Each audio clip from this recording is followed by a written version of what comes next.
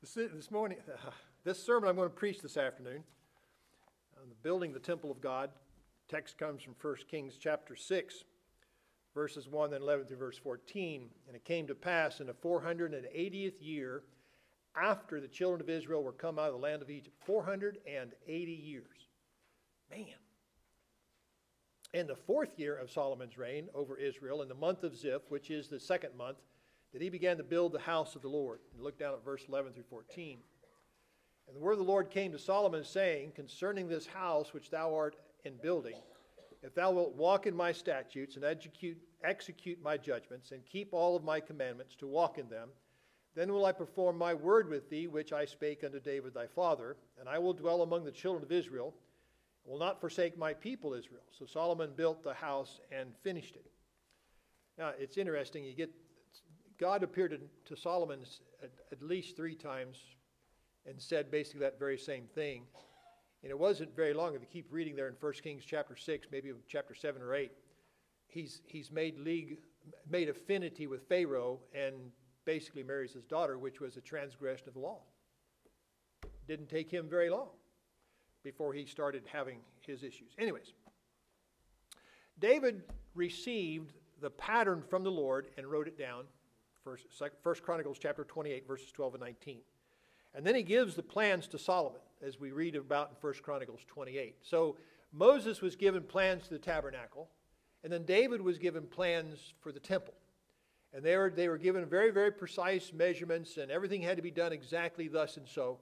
It had to be precisely just exactly the way God said for it to be, in order to be the temple, the tabernacle, and then the temple in which God would dwell amongst his people. The Noah's Ark had to be built precisely so, or it wouldn't float. It had to be just exactly the way God said he wanted it, or it wouldn't work. I think that's crucial for us to know that. All of the sacrifices, you look at all the sacrifices in the first number of chapters of Leviticus, where they're all being described and what they're for and how they're to be offered. All those things were very, very precise.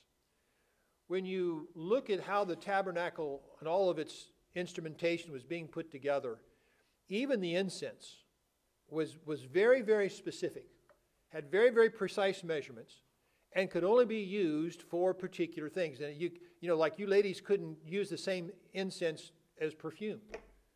The only proper use for the incense was in worship to God. All of these things are lessons for us. When God says, this is what I want, he really shouldn't need to repeat himself. This is what I want. Use it this way. I want you to do this, that, that. Very, very precise. And anything more or less is not what he wants. Now Solomon then built the temple, caused the ark to be brought up and placed in the most holy place, 1 Kings 8 and verse 2, after which the glory of the Lord filled the place, conferring his blessings and approval, as you read about in 1 Kings chapter 8, verses 6 to 11. By the way, as I'm thinking about it, a number of years back, I started tracing the ark as it went through its various travels and where it was placed. That's an interesting thing to do. And the last account we have of it is being placed in the temple, and in Solomon's temple. That's the last real account I have of it being moved and so forth. And that's just an interesting thing I did a number of years back. But Solomon built according to plan, and God blessed him as a consequence. Solomon was told to do it this way. Solomon did it that way, and then God blessed him. If you keep reading in 1 Kings, then over in the first Chronicles, it's amazing how much came to that man. The amount of gold that came in on a regular basis. They had so much gold that silver just didn't amount to anything anymore. I can't imagine that. But nonetheless, that's the way it was.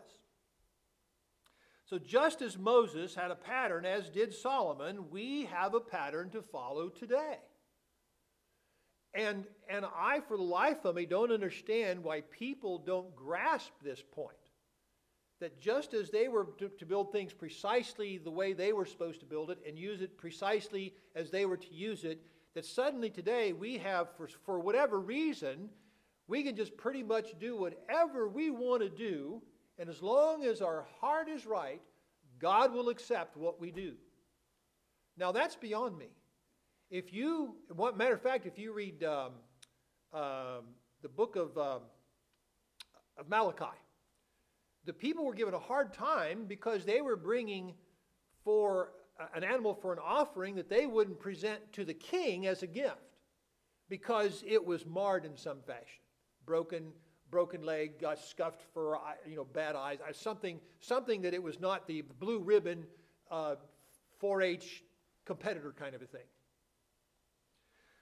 So, Jesus is the rock upon which we build. Matthew 16. It's necessary for us to understand this. Jesus said, I say unto you, thou art Peter. After Christ has said, who do men say that I, the Son of Man, am? And of course they gave various things. And Jesus said, but who do you say that I am? And Peter said, thou art the Christ, the Son of the living God. Thou art Peter, and upon this rock, his confession of who Jesus was, not necessarily his confession, but the fact of who Jesus was that Peter acknowledged. It's not his acknowledgement that it's built on, it's the fact that he was acknowledging in his confession that we're built on. Big, huge difference. And upon this rock I will build my church, and the gates of hell shall not prevail against it, death. And I will give unto thee the keys to the kingdom of heaven, and whatsoever thou shalt bind on earth shall be bound in heaven, and whatsoever thou shalt loose on earth shall be loosed in heaven. Now the original language would read this way. And whatsoever thou shalt bind on earth shall have been bound already in heaven, and whatsoever thou shalt loose on earth shall have been loosed already in heaven. That's the way it should read. Jeannie, I can go get you my literal translation, and you can read it for your little self, and you can see that's exactly how. So what's he's telling us there is that it's already been loosed, and by the way, Gary, I'm going to tell you about it now, and then you can go tell everybody else. That's the language. That's the language. You can accept it or not. That's up to you. 1 Corinthians chapter 3, verses 5 through 15 says this. Make sure I got this right passage. I did it again this morning to myself. Who then is Paul and who is Apollos, but ministers by whom ye believed, even as the Lord gave to every man? I have planted, Apollos watered, God gave the increase. So then neither is he that planteth anything, neither he that watereth, but God that giveth the increase. He that planteth and he that watereth are one, and every man shall receive his own reward according to his own labor. For we are laborers together with God. Ye are God's husbandry, ye are God's building, according to the grace of God which is given unto me as a wise master builder. I have laid the foundation, which is Jesus Christ, and another buildeth thereon, which is Apollos. But let every man take heed how he buildeth thereupon.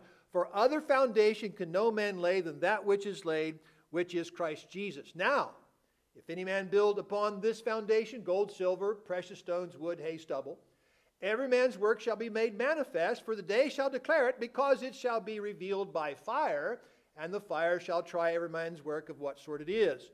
If any man's work abide, which he hath built thereupon, he shall receive a reward. If any man's work shall be burned, he shall suffer loss, but he himself shall be saved, yet so as by fire. So, and we'll look at what that means here in just a little bit also. So Jesus being the Messiah is the foundational beginning of all of this. If you go back to Genesis chapter 3, verse 15, Satan is told that the seed of the woman is going to bruise your head, crush your head, but you will bruise his heel. He's going to give you a death blow. We talked about that this morning. Deuteronomy 18 and verse 15, Moses said that God would raise up a prophet from among your own selves, whom ye shall hear, and if you don't hear him, you're going to be cut off from the people. In John 1 and verse 29, John the Baptizer said, seeing Jesus come, behold the Lamb of God that taketh away the sins of the world. Now, in Acts chapter 3, verse 22, that should be 22 through 26. Mark that as 22 through 26. Peter is citing Deuteronomy 18:15 and is applying that to Jesus. So Moses said a prophet's going to come. Peter said Jesus is that prophet whom people shall hear. And if people won't listen to that prophet, they're going to be cut off. Now in Ephesians 2 and verse 20, Paul says, and are built upon the foundation of the apostles and prophets, Jesus Christ himself being the chief cornerstone. He's not merely just the foundation. He is the cornerstone, which is in building is a very, very precisely cut block that is placed in the corner of the foundation, and everything is measured off of that. That would be your beginning point for everything else. So all the measurements would be taken off of that. The distance from there to that corner, and so forth. All of that comes off of that one precisely cut block of stone, as it were. So, that being the case, and it is, and we build upon Jesus, and we do, and if we're going to build correctly, we're going to do it as he says, then following his word is a very wise course of action. Because Jesus himself said, the words that I've spoken, the same shall judge you in the last day, John 12 and verse 48. So why wouldn't I want to do exactly and precisely as Jesus says to do anything? Whatsoever you do in word or in deed, do all in the name of the Lord Jesus Christ, giving thanks to God and the Father by him. Colossians 3 and verse 17. So how is it then that I can just have any kind of a doctrine for what must I do to be saved? How is it then that I can just do anything I feel like doing in a worship assembly? How can I call myself by any other name other than what has been authorized by Scriptures? How can I do that? Well, I mean, you can do anything that's subject to power, but that doesn't mean you're doing it by authority. I sure can I can get a ball bat and just start hitting people with it. Why shouldn't you? Well, you shouldn't be doing it. Well, why? Who says? Well, that's against the law. Well, I don't care. It makes me feel good to hit people with a bat. Well, that's crazy. We would no more do that, I mean, right-thinking people, but yet we'll come and worship God just any old way we want to do, however we want to do it, whenever we choose to. And that's okay, because my heart is right with God, people say. Well, that's just wrong. I'm not saying that's not what they feel. That's what they feel. They tell you what they feel. I'm saying their feelings are misguided. Because if I were back in the old days of Moses, and I didn't bring the right sacrifice for a particular sin, that sin wouldn't be forgiven. If I were to bring a lamb to be sacrificed and it was blind in one eye, or it was crippled in some form or fashion or another, then normally at birth you might say, well, that's a run or whatever, we're going to have to kill it because we don't want it to breed. Oh, no, let's just raise it up and we'll take it down there to the temple. We'll take it down there to the temple and sacrifice it for us. No, oh no, oh no. That would not be acceptable. That would not be acceptable. But yet, today we can do whatever we want. We have instructions how one becomes a church member. How and when to worship.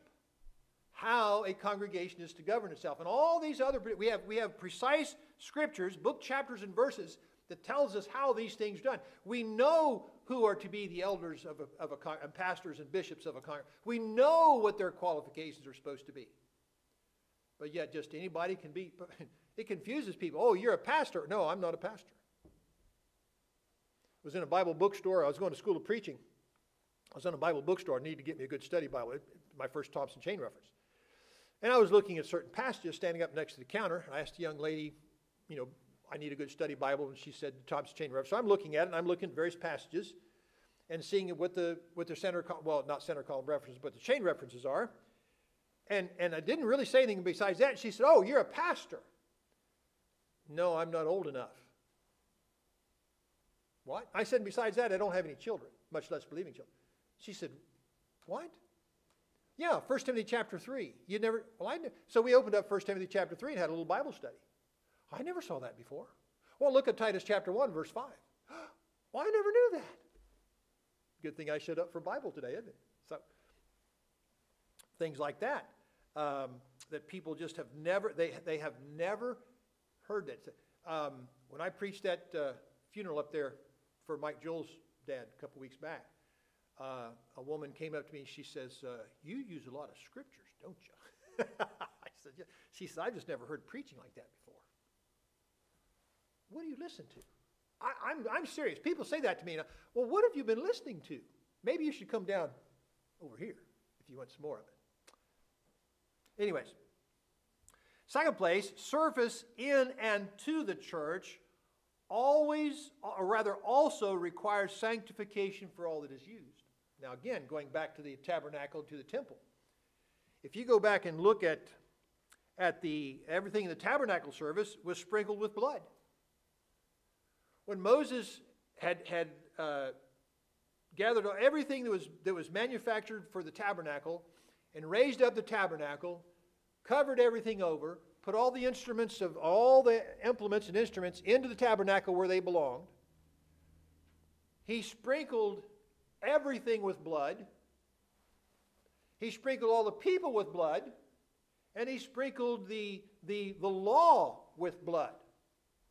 And then, if you keep on reading, see, Exodus ends and Leviticus begins, but it's still the same process. If you read through about Leviticus chapter 8, you're still seeing the process of the sanctification being done. You get the particulars of all the sacrifices, and then he get about chapter 7 and 8, I think it is, of Leviticus.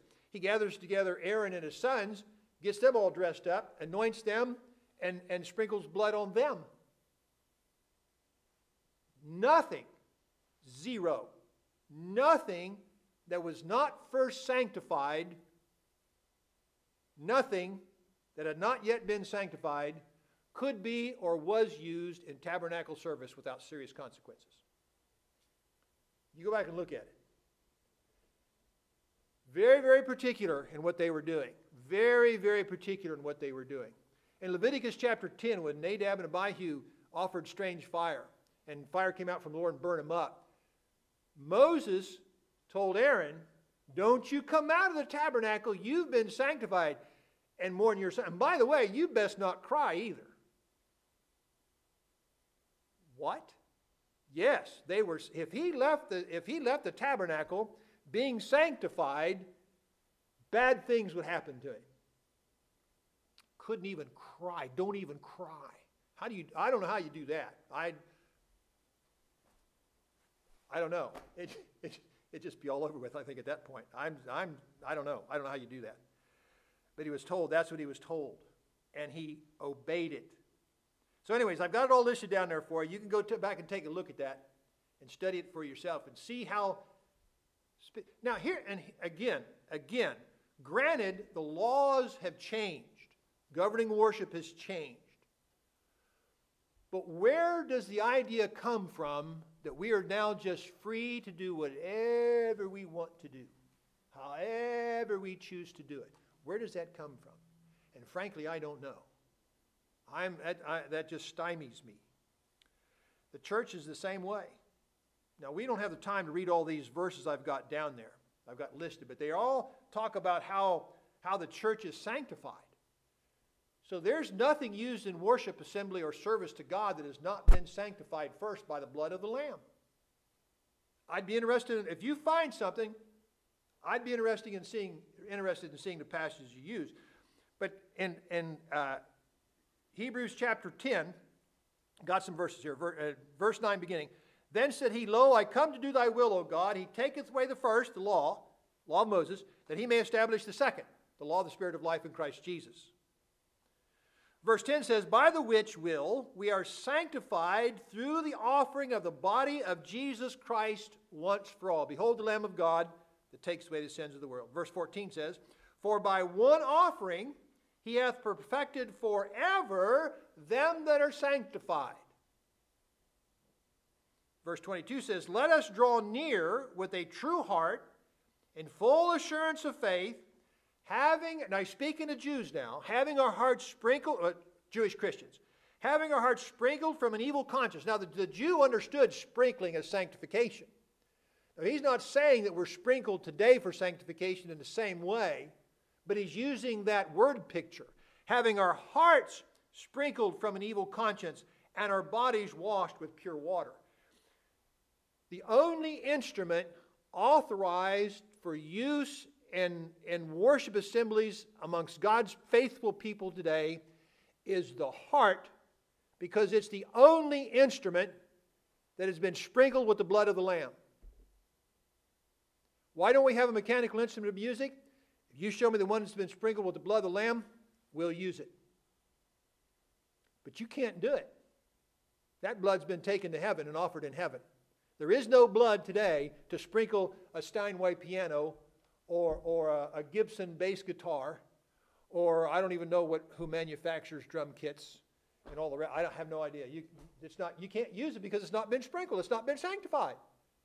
If it has been, by whom and when and how and with what? You can't do it. It's not possible. And anybody says they've done it, they're just stretching the truth. I won't call them liars, but they're stretching the truth. We'll leave it at that. And then chapter 13 and verse 13:12 says, wherefore Jesus also, that he might sanctify the people with his own blood, suffered without the gate. Anything sanctified with the blood of the Lamb is sanctified with the blood that was shed outside the gate. Revelation 1 and verse 5, Jesus washes us from our sin in his blood. Revelation 7:14, the angel says to John in the vision, he's seen a mass of people in white robes, white linen robes. And the angel says, who are these folks? And John says, thou knowest. The man says, these are they that have come out of tribulation and they have washed their robes in the blood of the Lamb. But Revelation 1:5 says that Jesus does it. Revelation 7:14 say they did it. It is a mutual operation. It's done. When I do it, Jesus is doing what Jesus is doing it, I'm doing it. It's a mutual, simultaneous operation. We are submitting to the will of God. I am being obedient, bowing my knee, confessing with my tongue, and we're both washing me in his blood at the same time. I am participating in that process. And then finally, Ephesians chapter 5. Husbands, love your wives, even as Christ also loved the church and gave himself for it, that he might sanctify and cleanse it with the washing of water by the word, that he might present it to himself a glorious church, not having spot or wrinkle or any such thing, but that it should be holy without blemish, that our robes are white and clean in the blood of the Lamb, because he and we washed us together at the same time. Nothing else can be used in service to God. Nobody else can serve God until they've been sanctified. Now, can they go through the motions? Oh, sure. Yes, absolutely. But that doesn't mean they're doing anything God wants them to do. God wants them to do it right. But doesn't God want me to be happy? Absolutely. But he wants you to be happy within the boundaries of what he's told you to be. I've got a sermon. I don't think I've preached that here yet. I have to pull it out and preach it. And we know precisely when the sanctification happens. And here's a question you need to ask your religious friends, neighbors, and relatives. What is it that washes our sins away? A lot of them can tell you. When does the blood of the Lamb wash our sins away? When are your sins forgiven? Book, chapter, and verse tell me when. Find me a book, chapter, and verse that tells me when our sins are forgiven. Not the what. The what. We already established the what is the blood of the Lamb. It's the when that's the crucial part. Acts 22:16, Ananias came to Paul and said, Saul of Tarsus was in emotional distress in Damascus, and he said, and now why tarriest thou? Arise and be baptized, and do what? Wash away thy sins, calling on the name of the Lord. You folks believe in water salvation. No, as a matter of fact, we don't. We believe in sanctification by the blood of the Lamb. But this tells us when the what does its job.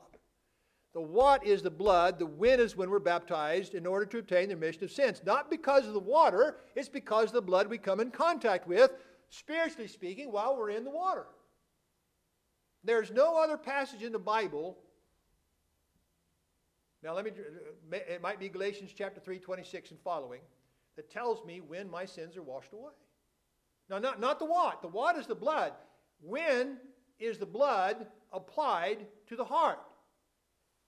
When we're baptized for remission of sins, in order to obtain towards the remission of sins.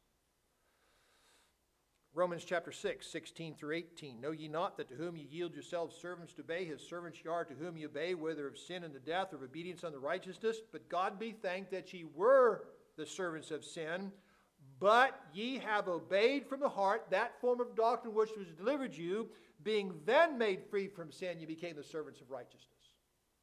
When am I? And I've had my friends, the folks I've been studying with, I said, read this out loud to me. And they do.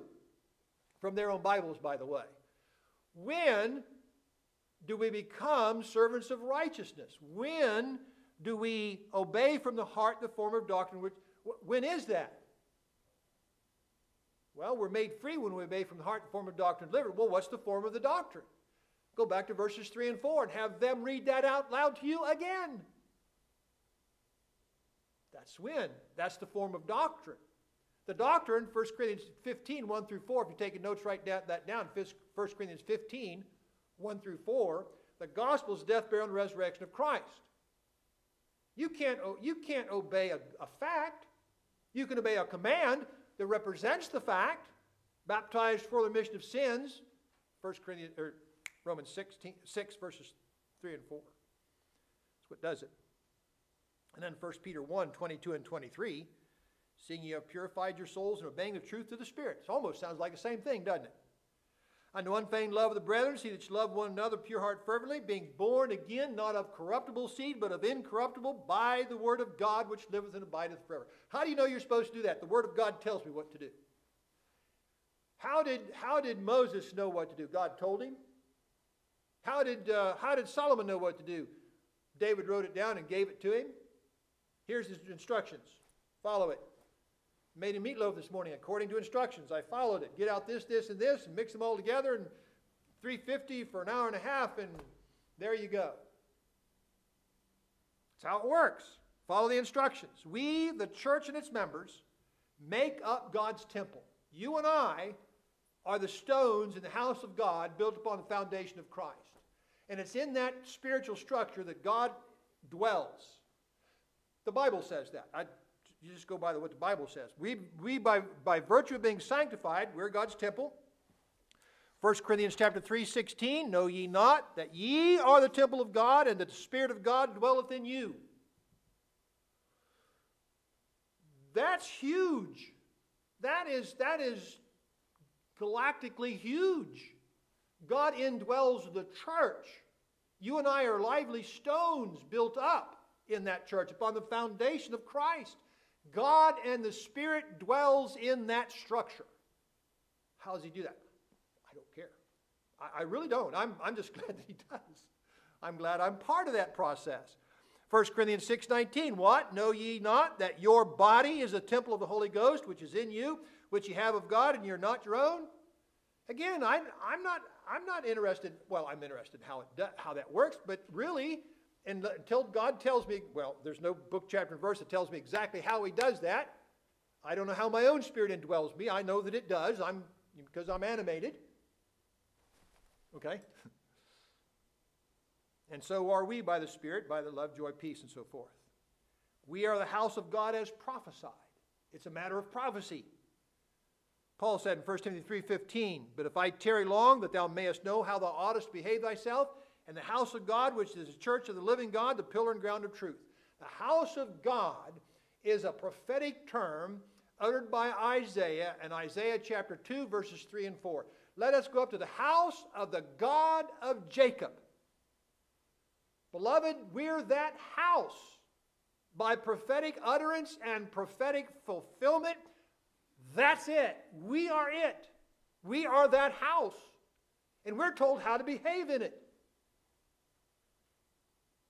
Hebrews chapter 3 and verse 6, but Christ as a son over his own house, whose house we are, if we hold fast the confidence and the rejoicing of the hope firm unto the end. That's ungetoverable. That's just, and then how people claim to be members of the church behave the way they do. Now notice something else about all this. Again, I'm not sure how all this works. I'm just glad that it does. But not only are we lively stones built up into the house, but we are the priesthood that serves within that tabernacle, within that building, within that edifice. Again, looking at 1 Peter chapter 2, verses 5 through 10, he says, ye also as lively stones are built up a spiritual house, a holy priesthood, to offer up spiritual sacrifices acceptable to God by Jesus Christ. So that means we have to be sanctified all the time. We're not in a course that shows up once every 12 months and serves our course for 30 days, and then we go home. Let me answer it. They won't call again. Wherefore also it is contained in the Scripture, Behold, I lay in Zion a chief cornerstone, elect, precious, and he that believeth on him shall not be confounded. Unto you therefore which believe he is precious, but unto them which be disobedient, the stone which the builders disallowed, the same is made the head of the corner, and a stone of stumbling and a rock of offense, even to them which stumble at the word, being disobedient, whereunto also they were appointed. But ye are a chosen generation, a royal priesthood, a holy nation, a peculiar people, that ye should show forth the praise of him who hath called you out of darkness into his marvelous light, which in time past were not a people, you were Gentiles, but are now the people of God, which had not obtained mercy, but now have obtained mercy. I think that's a citation, I believe, from the book of Hosea. The law of the Spirit of life in Christ Jesus informs me of the pattern to follow in becoming a Christian, worshiping God acceptably, reforming my life in all areas. It is an absolute guide that, when followed exactly and precisely, affords us an entrance into heaven. 1 Peter chapter 1, verse 11. 1 Peter. If it's not 1 Peter, look at 2 Peter. Okay, excuse me for that. It is in this process that we are built up a spiritual house in which God can dwell with his people. Exodus 25, 8 and 9. And let them make me a sanctuary that I may dwell among them.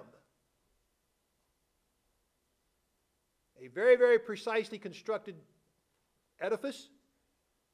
Very, very precisely constructed and very, very precisely used.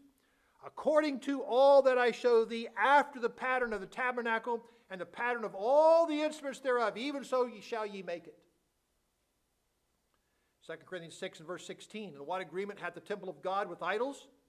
For ye are the temple of the living God. As God has said, I will dwell in them and walk in them, and I will be their God, and they shall be my people. And it's all based upon our sanctification. It's all based upon our willingness to be sanctified, to then continue to engage in the practice of being a sanctified priesthood. And going forward, when we've done all those things, we'll have found ourselves in heaven. Now, I'm amazed at how people can hear that and then just go do whatever it is they want to do in the rest of their lives.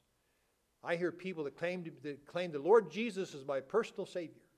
Well, he is a personal Savior. Galatians chapter 2, verse 20. I'm crucified with Christ, nevertheless I live, so forth. Christ liveth in me, a life which I live in the flesh. I live by the faith of the Son of God, who loved me and gave himself for me. That's personal. That's about as personal as you can get. But then they make that claim and then just go do whatever it is they want to do.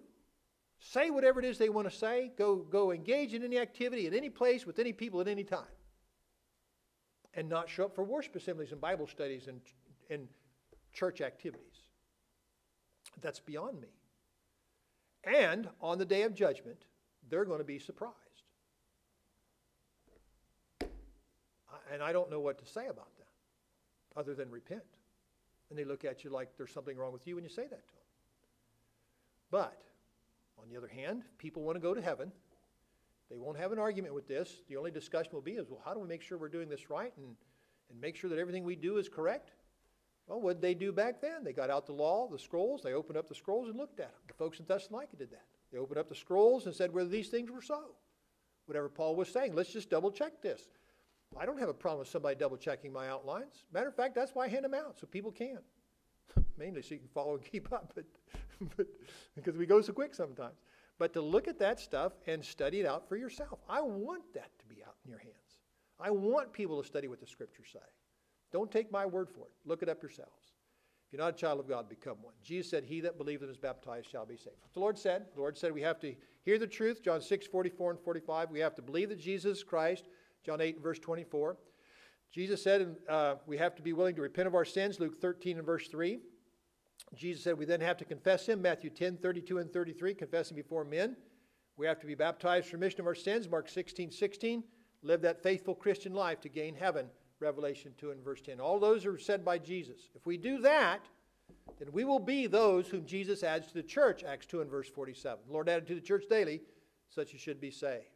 If you've done those things, you've become unfaithful. Ask God's forgiveness. He's promised to forgive you. 1 John chapter 1, verse 7, 8, and 9.